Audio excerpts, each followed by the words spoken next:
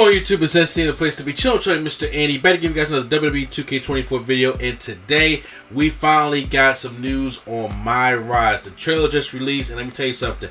I have not been this excited for MyRise in a while. Not saying the MyRise stuff has been bad or my career, but I've always been a universe kind of guy. So now, getting into actually playing the storyline, I'm actually kind of hyped for this thing. So before we get all into that, make sure you hit that subscribe button, make sure you hit that like button for more WWE 2K24 videos right here on SC Studios. But now, without any further ado, they got the ringside report that came out, so we're going to check out to see what this whole MyRise thing is about.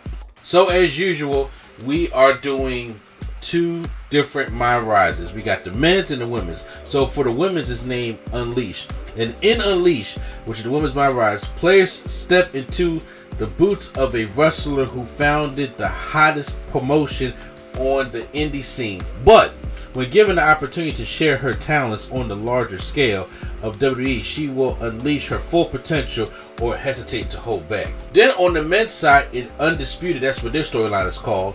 In Undisputed, the men's MyRise, Roman Reigns follows in the footsteps of The Rock and heads to Hollywood, vacating his championship and leaving big boots to fill for our protagonist. But the tribal chief won't stay gone for long and doesn't appreciate a pretender in his throne. So automatically, these storylines actually seem to be really cool. And the thing is, we did react to the first 24 minutes of the men's MyRise. I think I'm going to react to the women's MyRise as well. But I want to do a breakdown of this thing first because they got the ring rust report out and to see different things that we can expect going into this.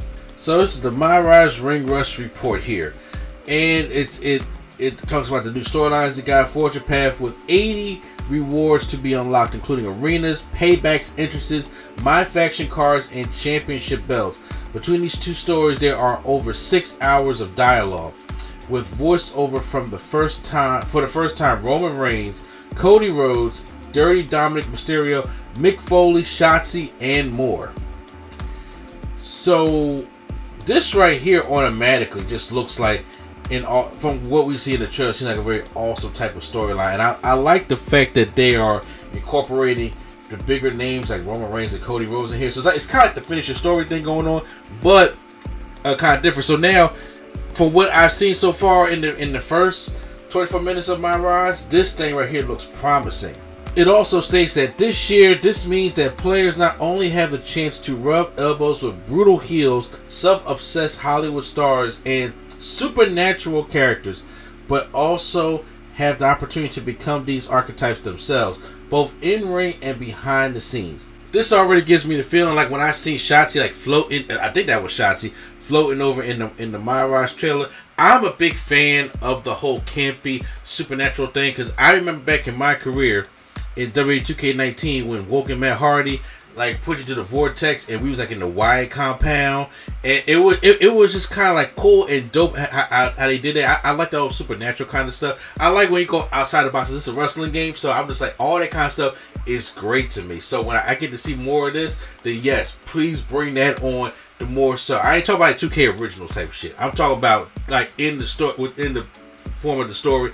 I like it this way. Also, just like last time, in addition, players will be able to see a different perspective in a series of optional storylines that will feature new MyRise original character, Psycho Sally, allowing for a deeper dive into the themes of Unleashed. Or for anyone who finds a special space in their heart for Sally, the young purple-haired, impressionable NXT recruit. This must be Psycho Sally right here. I mean, I like the little generic characters and stuff like that also. Now the same goes here for the Undisputed storyline. That's the men's storyline, and the same thing with talk about Roman Reigns being voiceover, larger than life, and then in the story Roman follows the Rock's footsteps. We talked about that going to Hollywood, but one thing that gets me right here is this screenshot right here. Now I'm gonna bring it up for you guys. This screenshot of, it looks like a wedding. I've always wanted to do like a wedding in one of these my career storylines or season mode storylines, because we see the weddings all the time on the television, and I'm just like, well man, I would like to do a wedding in one of the games. It looks like we actually get a chance to do one, so I'm actually kind of excited about that.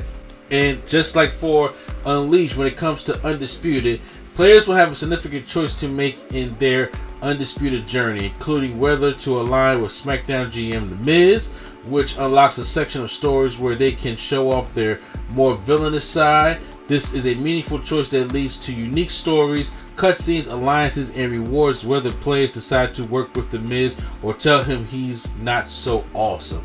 It gives players who want to try both paths the ability to replay Undisputed with an alternate experience. One thing I like too, a lot of replayability, so you can do it as the heel, as the face, and things like that. So, and now one thing I like here also, they got this little screenshot here of Xavier Woods.